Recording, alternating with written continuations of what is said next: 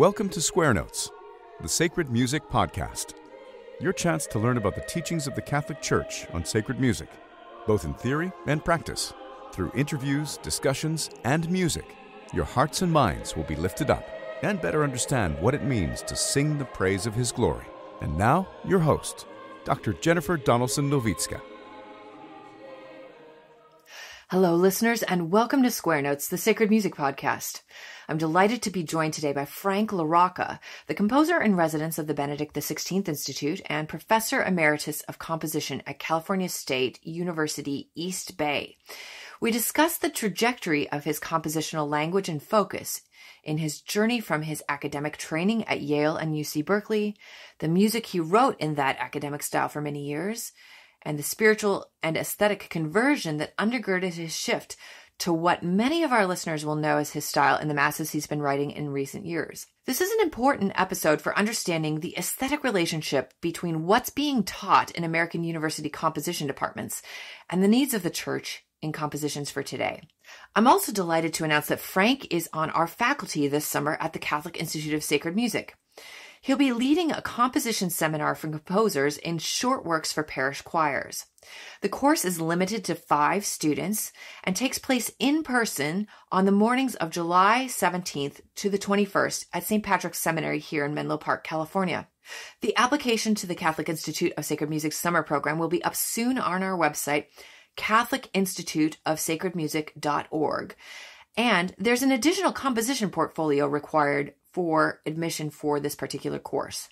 That same week, Dr. Christoph Tietze will be teaching an organ improvisation seminar limited to 3 students, and the auditioned 20-voice choral institute will be led by Professor Christopher Berry and myself. It's going to be a great week. And even more than just these exciting courses that we're offering this summer is the exciting announcement that we are offering them for completely free tuition, accredited graduate level coursework for free tuition. So if you're interested in these or any of our other 12 courses, please check out our website for more information, catholicinstituteofsacredmusic.org.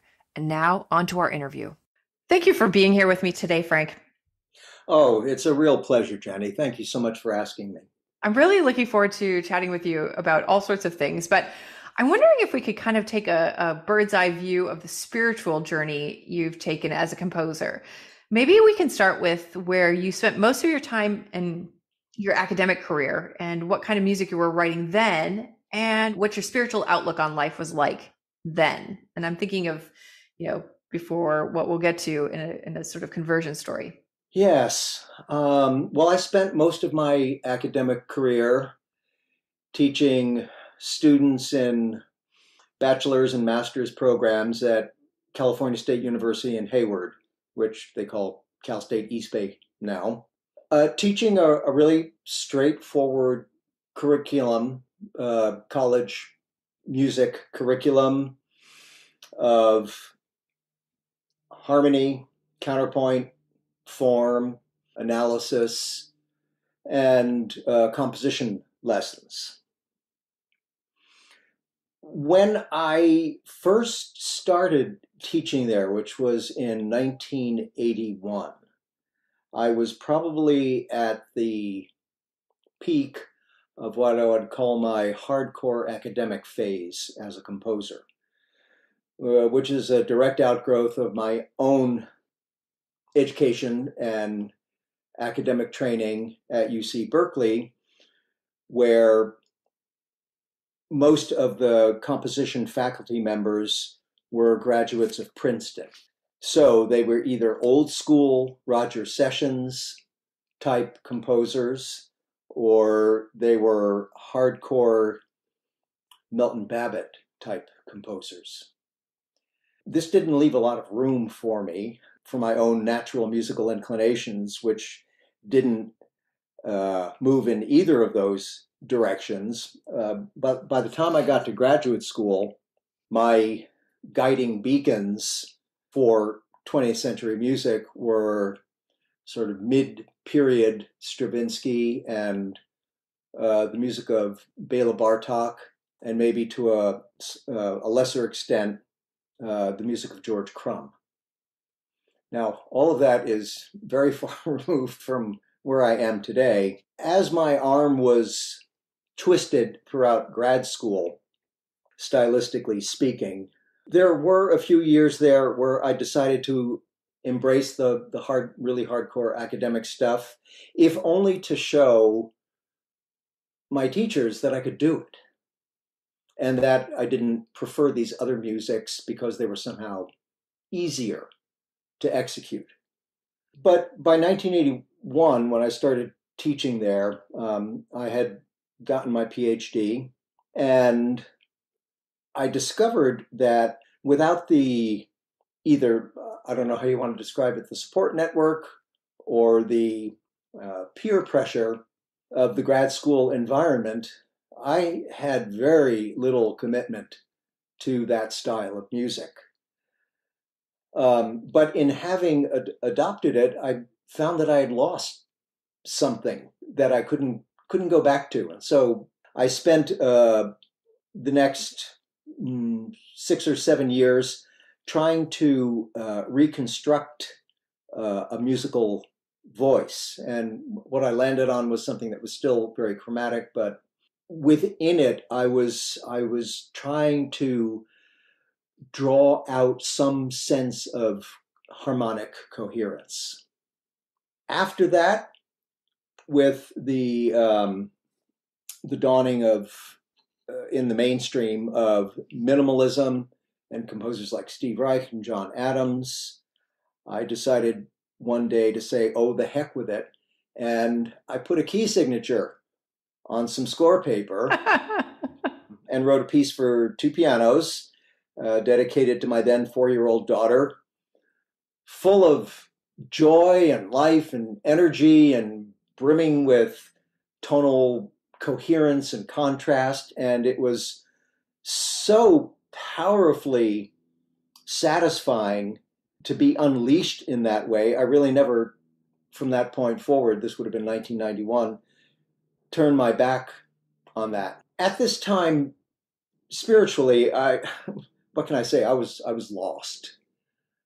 Even though I was baptized and confirmed in the Catholic Church, by the time I got to my undergraduate education, I had stopped attending Mass. Bit by bit, I became a seeker in alternative explanations for the meaning of the universe. New agey stuff. I mean, I was never into crystals or anything like that, but for anyone who knows the writings of Carlos Castaneda, deeply mystical, supposedly revealing the heart at the heart of truth at the core of the universe. That turned out to be a dead end, of course. And then I spent years being a nothing. And it really wasn't until my first child was born, my son, that I, in part, out of a sense of obligation to him, made a really weak attempt at recapturing my Catholic beliefs. I didn't try very hard, and so it didn't work very well, but it did kind of put the Catholic Church back onto my mental map, because both he and my daughter, we sent them to Catholic schools their entire lives, which just meant being in touch with all of that again. Really, the key moment for me was, I can still remember it because it was such a dramatic event, was in 1989. I was in rehearsals for the premiere of what was, to that point, the most substantial work I had ever composed, a song cycle for tenor and chamber orchestra on poems of Theodore Roethke. And we had gotten to the third and final song, to the sort of big payoff, supposedly, that the whole rest of the piece was pointing towards. And it was an absolute dismal failure. It was just so utterly not the right thing that it's hard to imagine how I could have ever thought that that was going to work. Are you talking here about the performance, or just like the Not the feeling that you had performance. about your own composition? This was the next to last rehearsal. And, in the way that, a multi-movement work can be structured so that the preceding movements all kind of point towards a culminating moment in the final movement. Mahler's Second Symphony is one of the premier examples of that. I was putting this piece together in a similar way. And then when I got to the big payoff, it was a big nothing. It just did not have the dramatic and emotional power that I thought it was going to have. So this was on a Friday. The performance was going to be the following Tuesday. There'd be one more rehearsal the next Monday, which meant that either I was going to have a great big turkey on my hands, or I would have to rewrite this all-important climax. Now, in those days, I've never considered myself a really fluent composer, except in really, really simple tonal stuff that, any competent musician can improvise. I was never a fluent composer. I could go, it could take me a week, literally, to do 4 measures. And I had about 70 measures that I had to get done, that I had to think of to begin with. Then I had to get down on paper. And then, because this is the days before music software, had to rewrite the score, rewrite all the parts, and essentially put the whole thing on the line. And I was keenly aware of all of this pressure and the impending failure and humiliation. And for the first time in probably well over 20 years, I fell onto my knees and prayed. And I prayed a very straightforward prayer. I said, God, if you really are there, I need you, and I need you now, and this is what I need. And please help me. Yeah. And I got that music written. I got it written in an astoundingly short period of time. It was exactly what needed to be there for the piece to culminate in the way that I had expected. And it was nothing like what I had thought it would be. So in all those senses, I really believed I recognized a gift from God. And I was never without some degree of serious religious commitment after that point. It may have wandered in different places. For a while, I wandered into Protestant circles. I was very, very taken with a evangelical charismatic service that a friend of mine invited me to, and thought that this must be the truth, because it produced great, exaggerated emotional highs.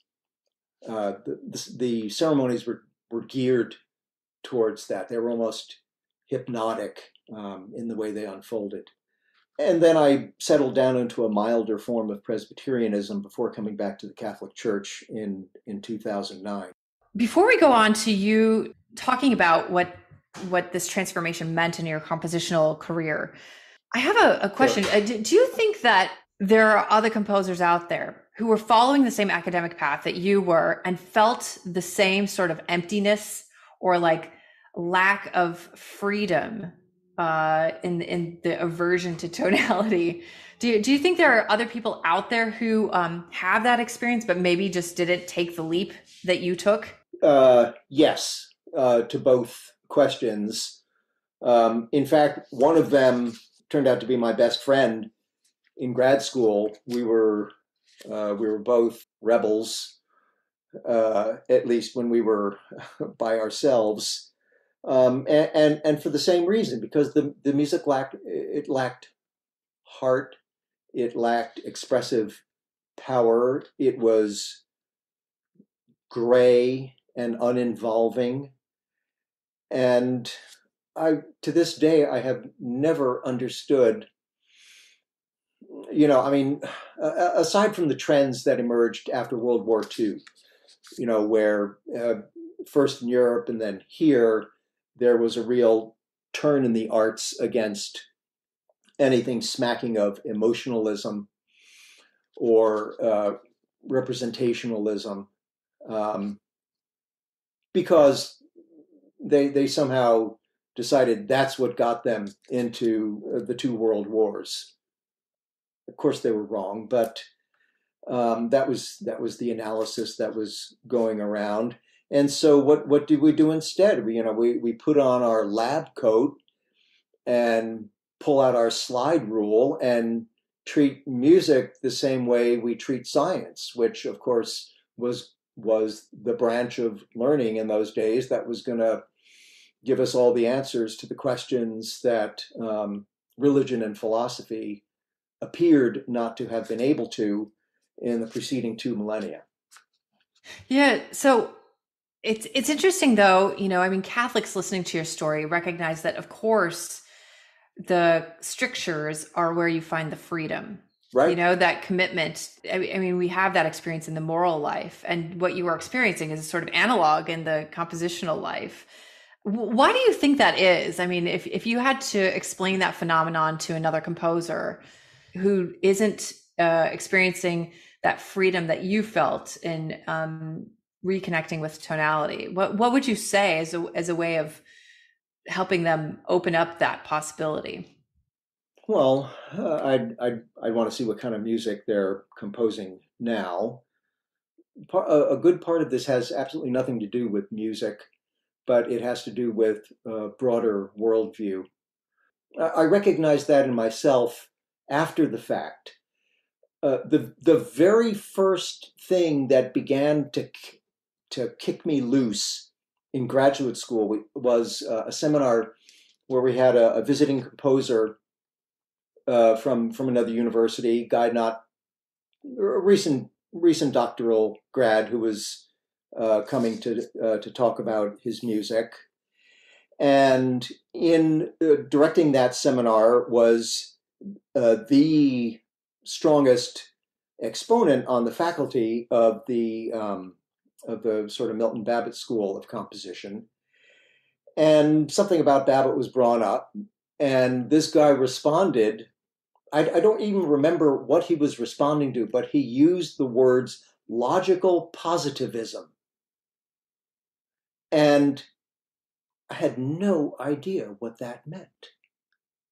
But I knew that he had some words to offer to push back against this thing which I was incapable of pushing back against, because what do you say? I don't like it. You can give all kinds of subjective reasons for not wanting to do it, but you can't necessarily persuade anybody with that. And here this guy comes out with these two words, logical positivism. And I have no idea what they mean.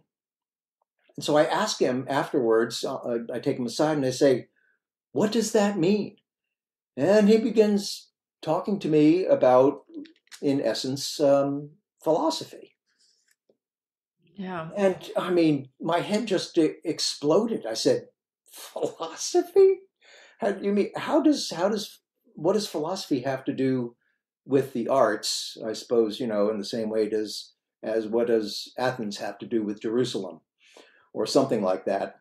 And that's an interesting experience too, just because, you were talking about science, and the Catholic looking at the scientific world sees the truth that is accessible through science, but also that scientists seem without philosophy to be incapable of recognizing the limits of what they can know. Stephen Hawking is one of the prime examples of that. Yeah, but it's maybe just like a product of this academic approach to composition too, that is really a very American thing. Yeah. Divorced from philosophy. You don't have to have a philosophy class to graduate with a PhD. Right. And in music, as in science, there's science and then there's scientism. And science is wonderful and useful and can be shown to be objectively true or not. scientism, which is a philosophy, takes something beyond the boundaries of what it is, of its explanatory powers. It takes science beyond the boundaries of its explanatory powers and begins to try to crowd out those things like philosophy, which do have those explanatory powers. And I think there was some parallel to that in this extremely dry, mechanistic, academic music. It thought, well, if we can just have complete control over the manipulation of the musical materials, that means we have control over the music itself, as if the music were nothing more than the materials out of which it is made. Indeed, a sort of scientific corollary to materialism there too, right? And music is not just the materials out of which it is made. It's a language, or even the brain chemicals that it stimulates. Maybe even the materialistic response. Yes, right. And music has a physiological component in the way that it affects us, that goes beyond what we can capture with analytical or verbal descriptions. And so they denied that realm of music. They denied the spirit of music and focused simply on its letter. Right. And, well, it has led to a dead end. I don't know hardly anybody who is still stuck in that particular realm. They may have gone off onto other tangents where they've gone beyond pitch and rhythm into overtone structure, so-called spectral music, where it's what's happening with, the upper partials of the pitch combinations that are supposed to do something. Right. I'm not really sure what they expect it to do. But I am reminded of Messiaen and just what you're saying, in his fascination with overtones, and I think he kind of treated them as a sort of aural halo, in the same way that when you're painting an icon, you have a halo around the saint. The halo of our Lord looks different, and so it seems like a way of reconnecting with reality, but having a sort of numinal or numinous capacity. It seems to be a sort of spiritual striving, wouldn't you say? I do, and it's no surprise that somebody who was an organist would be inclined in that direction. I mean, look at what happens when you play with the overtones on an organ, and how it transforms the sound. And also, he would have been very, very keenly aware of the overtone structure of the music that he was playing on the organ, and extended that into other realms, such as his fascination with, and especially masked mallet percussion, because you talk about a dance of overtones. Yeah, the gong. in a musical texture. It's the results of that are just extraordinary. Yeah. Can we use Messiaen to get back into your story here? Yeah. Eventually, you reconnect with your Catholic faith, and it has a sort of a compositional corollary too, right? It does. People have often asked me how my return to the practice of a Christian faith, how it affected my music, and it did affect my music, but the reverse actually is also at least equally true. My search to be able to understand and articulate that thing that I first heard critiqued with the words logical positivism, that is the whole philosophical realm of aesthetics, the whole notion of transcendentals, goodness, truth, and beauty. As I stumbled along, I had nothing more than the most general familiarity with philosophy in my education to that point. As I stumbled along in my own way trying to sort these things out, it was because I wanted to have a path and a rationale for the music that I was composing in those days. And then when there was a kind of a crux that I reached where I was no longer concerned with having to justify it either to others or to myself, where I really believed in the rightness and the truth of composing in a tonal idiom. At that point, I found myself turning towards choral music.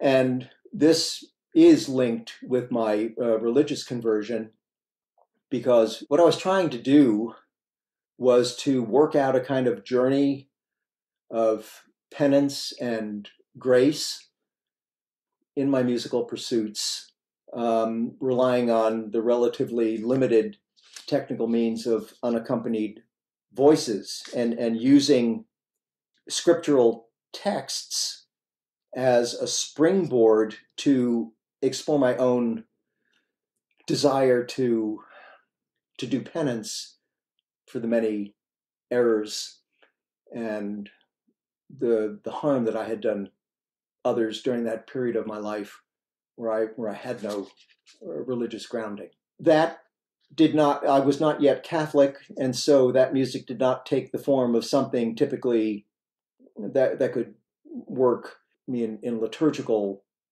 settings. In 2009, when I did return to the Catholic Church, finally, after 42 years since my last confession, I had the great good fortune to be at a parish that offered the traditional Latin Mass. And I found myself in touch with a body of music with which I was deeply familiar from my years as a teacher of counterpoint. And that's, of course, the great Renaissance polyphonists. I'm embarrassed to admit, but I have to admit that during the years that I taught that music, taught the techniques of that music, I had next to no understanding of how it functioned in its native context. And so when I started assisting at Mass at St. Margaret Mary, we had a good enough schola that they could do the occasional motet or polyphonic Mass. And I reconnected with this music in its native soil. And that got me interested in trying to see what I could do composing music suitable specifically for the Mass. Yeah. And that's what I've been focused on for the last, whatever that's been, 12 years or so. It's interesting that you bring up this reconnection with choral music, and I think anyone looking at the trends in modern composition sees that there are a lot of people composing choral music now, and it seems to be a sort of spiritual striving, just reconnecting with the body and the human voice in that way, and away from only orchestral or sort of electronic music. Do you think there is something to a spiritual sense or awakening or desire that people have in heading in that direction? Oh, absolutely. And I count myself as among the many who have traveled that path. In my own case, it was not the Renaissance polyphony that I taught for over 3 decades. In my own case, it was the music of Arvo Pärt. There was something both so familiar and so, in a good way, alien in that music that attracted me to it powerfully and motivated me to try to understand it. And of course, the best way to understand something, at least in the initial stages, is to try to do it yourself. I mean, that's, how did J.S. Bach begin his composing lessons? Well, his older brother gave him some Vivaldi and said, here, copy this. No, don't do anything else, just copy it. And of course, when he began to release more of his choral music, people began to see more clearly the incredibly strong spiritual component to what he was doing. And Pärt became more and more forthcoming in describing his music and himself as spiritually seeking. There's something, yes, it has to do with the human voice and its very particular embodied beauty. It has to do with breath. It has to do with text also. I think there are quite a few people who have been attracted to that medium because for reasons different than I'm describing for myself. They may say it's so spiritual, but it's spiritual in the sense of, well, I'm spiritual but not religious. Yeah. And there is a good deal of that kind of choral music out there, and it's very accessible to audiences, and it's very attractive to the ear, and it's very homophonic in texture, and it has this beautiful surface sheen to it.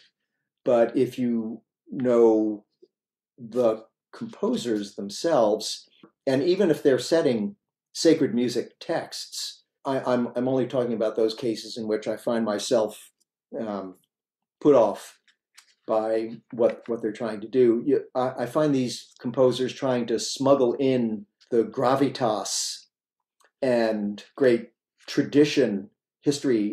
historical tradition of Catholic music, starting with chant, smuggle that into their pieces to kind of, give it that cool sound that everybody likes. And they're using it either it's to a no little purpose. bit unhinged, right? Yeah, either they're using it either to no purpose or actually to promote progressivist or woke agendas.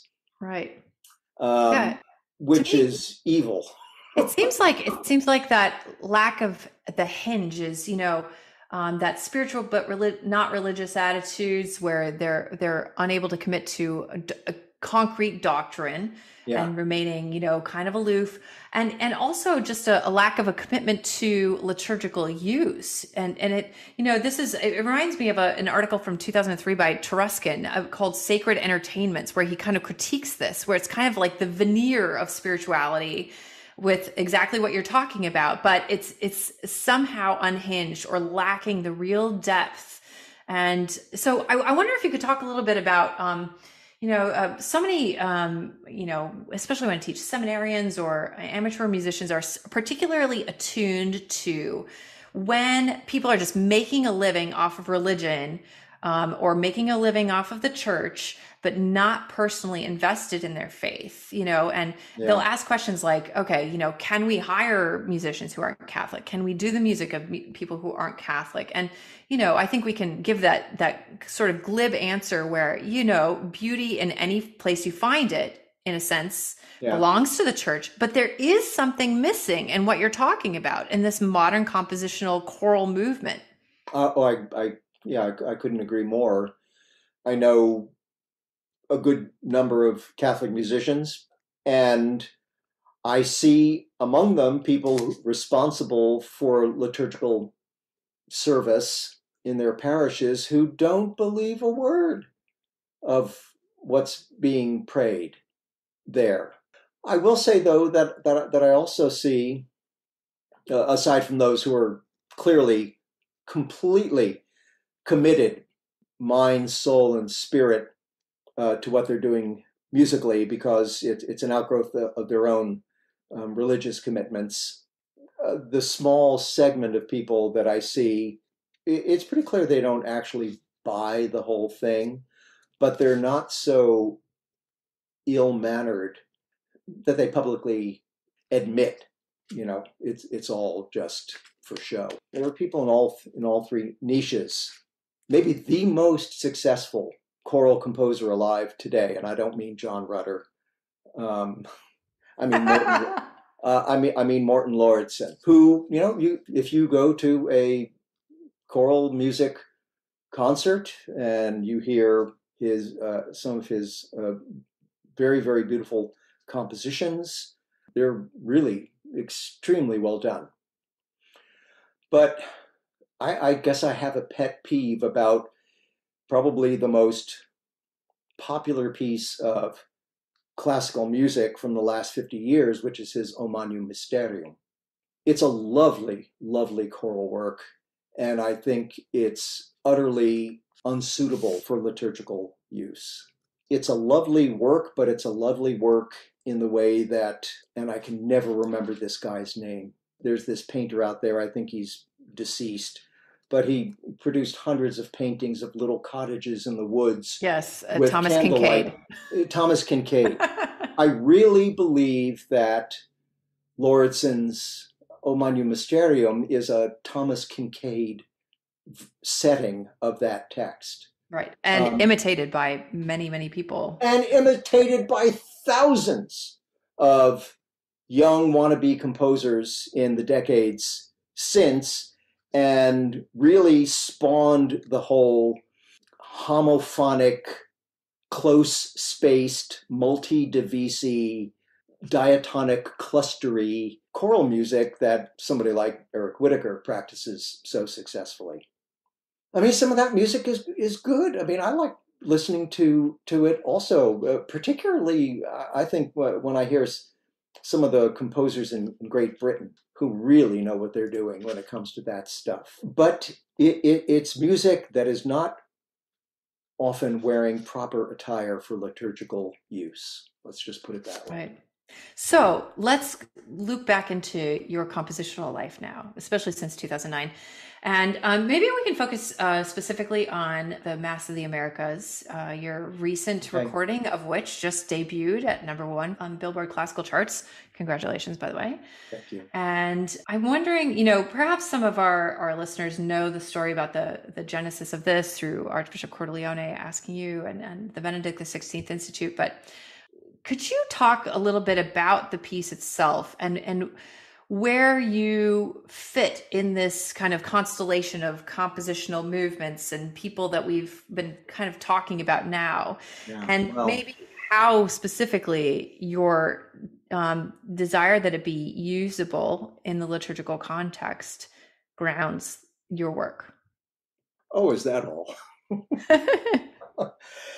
Archbishop Cordileone, for those who don't know, had his first post as auxiliary bishop in San Diego, his hometown. And one of the parishes he was responsible for overseeing was the one at the very southern end of San Diego, right on the Mexican border. And so over the years, he developed a great affection for his Spanish-speaking Mexican immigrant parishioners. He carried that affection with him when he was appointed Archbishop of San Francisco to that body of worshipers, and became involved in a long-standing tradition in San Francisco of an annual Guadalupana pilgrimage that takes place on the Saturday closest to Our Lady of Guadalupe's feast day, and which involves a pilgrimage of multiple thousands of people through the streets of San Francisco, complete with all of the festive adornments that they have retained from their memories of their Mexican home. I mean, people on horseback, dancers, Aztec dancers, that sort of thing. It's a very elaborate and a very deeply meaningful event, especially to the Mexican American Catholics in San Francisco. In 2018, the Archbishop noticed that Saturday of the Guadalupana pilgrimage coincided with the Feast of Our Lady of the Immaculate Conception. And he got it in his mind. The Benedict Institute had just kind of gotten off the ground with Maggie Gallagher as its executive director. The previous year, they had asked me if I would serve as composer in residence early in 2018. And then in May of that year, the Archbishop told me of this idea he had, that he wanted to commission a Mass that would somehow unify aspects of the celebrations of the Feast of the Immaculate Conception and all that entails for that identity to the Blessed Mother, with the aspects of the Guadalupana pilgrimage in Our Lady of Guadalupe, to somehow find a way of getting these to coexist, to interpenetrate, to become unified in a way that might be expressed musically in a Mass. That's how the idea for Mass of the Americas was born. Certainly one approach to that, hardly original on my part, that's been used by other composers throughout the centuries, is to incorporate some folk song or other traditional devotional music into the fabric of the music for the Mass in such a way that it remains recognizable principally to those who already know it, but perhaps might even attract the attention and curiosity of those who don't already know it. But to not have it, to put it crudely, stick out like a sore thumb in the middle of the musical texture, to make it seem as though it belongs there, and that it belongs there as just yet one other manifestation of otherwise worthwhile, high, sacred music for the liturgy. Right. And you asked me a whole bunch of other questions. So let me follow up on that. Yeah, but you had a liturgical use in mind, right? I mean, I most definitely did. Of course, in this, this beautiful picture you painted for us of the sort of devotional atmosphere in which this Mass would occur. Yes. And so did you feel, for example, like when you were thinking about time constraints, about that you don't want the priest standing there for too long, for the Sanctus Benedictus, all those sorts of things. Did you find that was a sort of element which helped you distill your ideas? That is a very insightful question. That is precisely what has to happen when you write liturgical music, is you have to distill your ideas to accommodate the realities of a liturgical celebration, and not that anybody's got us looking at a stopwatch. Well, some people might be. It has to move naturally with the flow of other elements of the Mass, and it can't spend time gazing at its own navel, no matter how attractive it might be. So a further question then, I know you just did recently a parish choir version of this Mass. Yeah. Maybe you could talk a little bit about the changes that you made from the original full version. I think, coming to this as a pianist, I think of like all the amazing piano music that was written in the late 19th and early 20th centuries for kids to play by Russian composers, it's just like such magical music, and it understands their emotional world. It understands how large their hands are, what things are interesting to them, especially to keep them practicing, and it really was like it was a boon to their creativity and imagination. And when I think, not being a choral composer here, obviously, when I think about, those strictures here, even in terms of forces, maybe not everyone experiences that as a sort of springboard or I don't know. I mean, how was your experience with that? One of my favorite pull quotes from Igor Stravinsky is something to the effect of, "I find nothing more inspiring than limitations." And when I first heard that as a graduate student, I went, "What? I thought the whole idea is that we're supposed to have access to completely unrestricted, untrammeled realms of imagination and right. and your audience member is your captive, and they got to sit there and listen to whatever it is.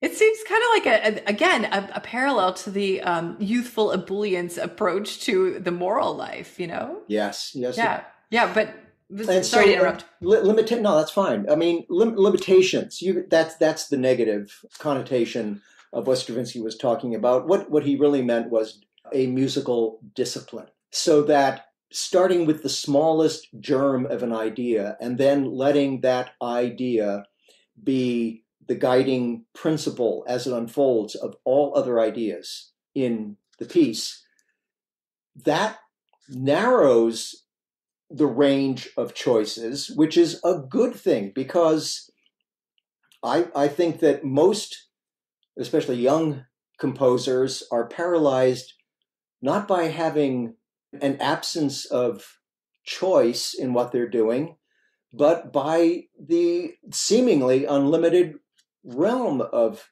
choice in what they can do. I think it helps focus and strengthen a piece of music, no matter what the medium, whether it's a Beethoven piano sonata or whether it's a communion motet. And by focusing on discipline, limitations, one arrives at a very concentrated essence.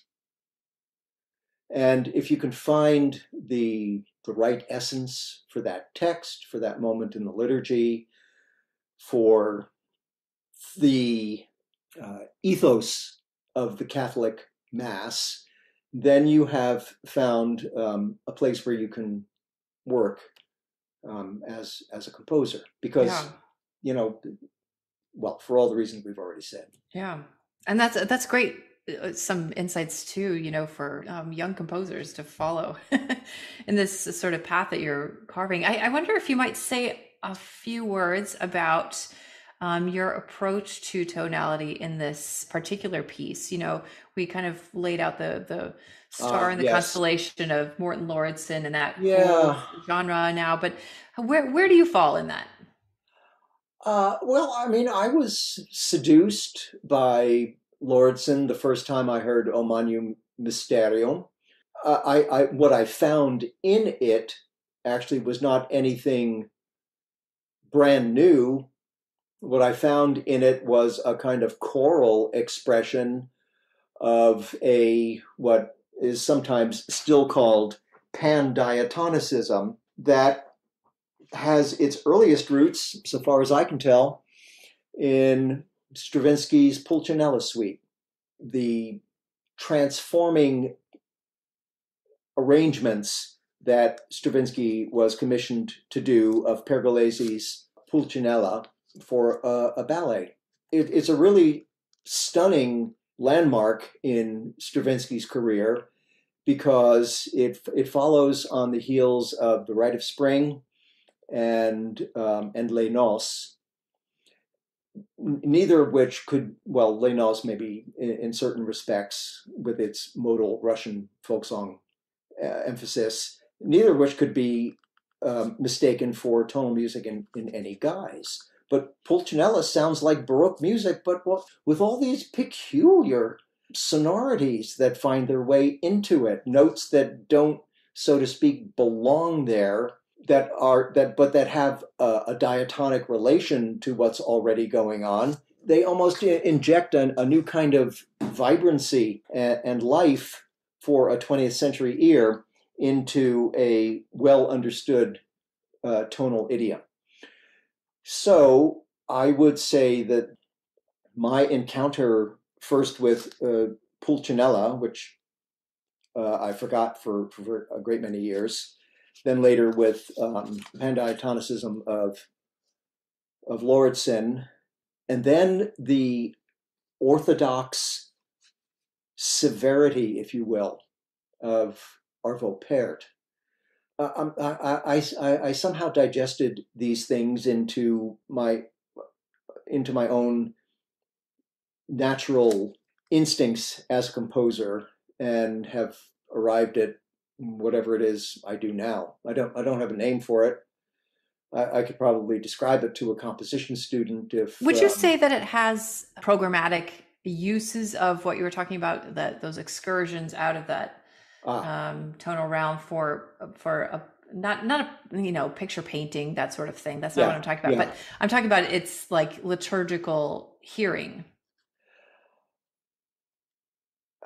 Can you ask me that question again? I thought I understood it. Now I'm not sure I did. Yeah. Do you go outside of the tonal world that you're kind of inhabiting for particular liturgical moments?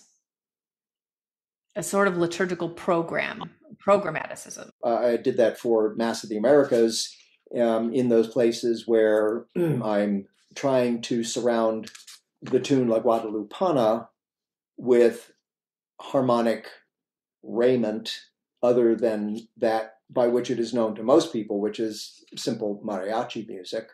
But that's really just a technique of reharmonization.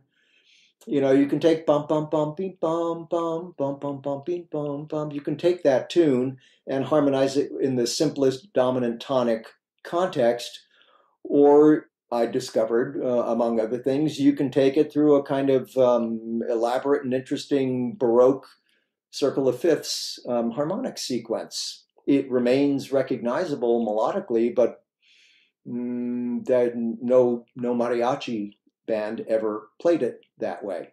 And I myself had heard it and enjoyed it at weddings of Mexican friends, never thinking that someday I'd be set with the task of transforming it into sacred liturgical language. But as far as stretching boundaries or exploring fringes of my language in the tonal realm, I very consciously do that when the text that I'm setting, I believe, calls for it. I don't do it every time. You kind of neutralize your own music if you always treat the same kinds of situations in the same way every time. And so I'm kind of forced by my own desire not to just be repeating myself to say, well, okay, well, that worked that time, but what are you going to do this time?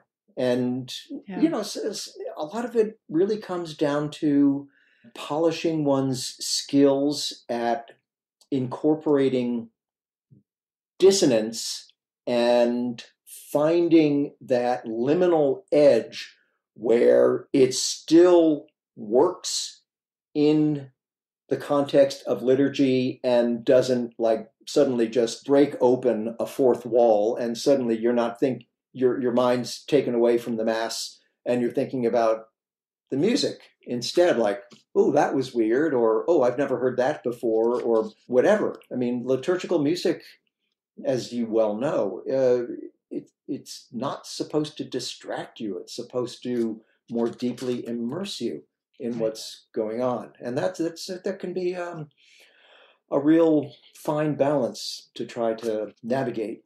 Yeah. Well, Frank, I had a bunch of other questions about your other compositions and advice for young composers, but this has been so fascinating that we just have to have you back on and discuss those things in a future episode.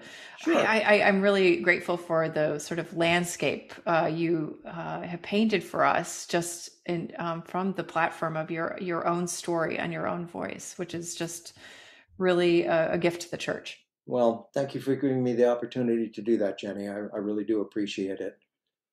And I'd be happy to come back.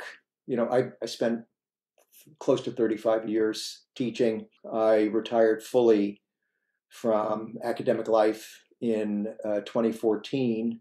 So it's been 8 years since I've had a classroom full of students to pontificate for. And I think you may have kind of tapped a nerve here. I'm very glad to have done so. Too long. Thanks, Frank. Sure.